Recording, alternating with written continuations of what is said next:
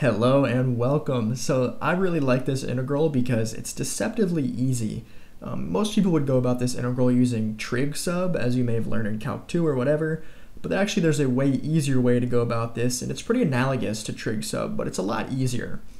So when there's trig sub, there's also hyperbolic trig sub. And so if you remember, every trig sub integral kind of stemmed from the same formula, sine squared of x plus cosine squared of x equals 1.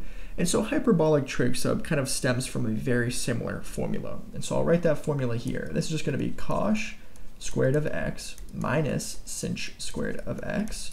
And that's going to go ahead and equal 1. And so just like how we had an analogous version of this equation for trig sub, this is kind of the one you want to pay attention to for hyperbolic trig sub.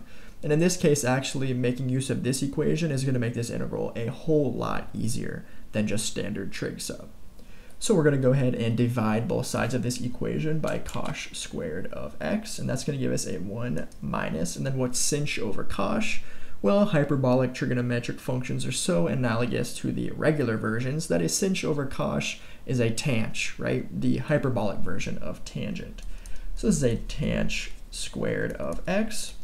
And so then we have a 1 over cosh squared of x. And again, analogous to the identities for regular trigonometric functions. If you remember, 1 over cosine is secant. So a 1 over cosh is going to be sech, or however you pronounce that one. I actually don't really know. So all that to say, 1 over cosh squared of x is going to be sech squared of x. Just the hyperbolic version of secant. And so maybe now I can tell you exactly why this equation is so important. If you take a look at our integral right here, you see the denominator is a 1 minus z squared, right? And so this equation is in some form of 1 minus a variable squared, right? And so maybe because we see a 1 minus here and a 1 minus here, what would happen if we set z equal to tanh? Because then the denominator would totally satisfy this property, right? Then we could rewrite the denominator as sech squared of x. But let's go ahead and find out if this helps, right? And it ends up that it really does help. So for this integral, let's say we let z equal tanh of x, okay? And so therefore we need to figure out what dz equals. And so dz is just going to be the derivative of tanh multiplied by dx. And so what's the derivative of tanh? Well, just like how the derivative of tangent is secant squared of x, the derivative of tanh is sech squared of x.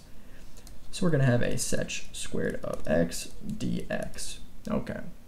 So maybe now we can see that this integral is going to actually be a dz, right? So sech squared of x over a 1 minus tanh squared of x, and then dx from here. This is actually the same thing. That's because we replaced dz with what we found based off our substitution of z, and we replaced our denominator based off of our substitution of z. And you may notice that this denominator is actually equal to sech squared of x, right? Because of that nice property that we derived from sort of the base equation of hyperbolic trig sub. So this integral is actually sech squared of x over sech squared of x. And of course, anything over itself is just going to be 1. So we've simplified this integral so much that it's literally just the integral of dx, which we know is going to be x. Okay, so all that's left is to relate x and our original variable z. So we have a relation, nice and right here, right? We know that z equals tanh of x. So then what's x? Well, if we took the arctangent of x, just like if we were going to solve for a regular trigonometric function, then this would work here too. So this equation is also telling us that the arctangent of z equals x, because a tanh and an arctangent are going to cancel. So we just took the arctangent of both sides. What does this tell us? That this integral, which was equal to x, is actually equal to the arctangent of z. And so that's actually going to be our final answer. And you can see there were really not so many steps here. Really all that could go wrong here is you're just not familiar with hyperbolic trig sub. And that's okay. It's not something that they necessarily go over very much in calculus classes. It just ends up being a super, super useful tool that maybe you should pay attention to somewhere down the line, right? But yeah, thank you very much for watching, and let me know if there's any other specific integrals you want me to go over, or more, topics like hyperbolic trig sub. All right, thank you.